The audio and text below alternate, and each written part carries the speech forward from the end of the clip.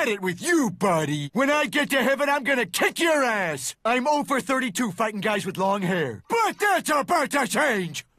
Oh, Bud, come to church with us. Daddy don't need no church. My friend Gwendolyn's dad don't go to church, and he's always giving her fist kisses on her cheekbones. Thanks, my little angel. You are by far the best thing my semen has turned into.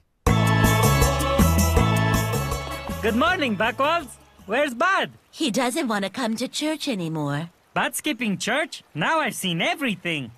Except a dog driving a car. There it is! Darn it! I missed it again. Ah, well, next time for sure. Bud's not the only one who's abandoned his church. Hey, those are my nuns! Your nuns, your nuns,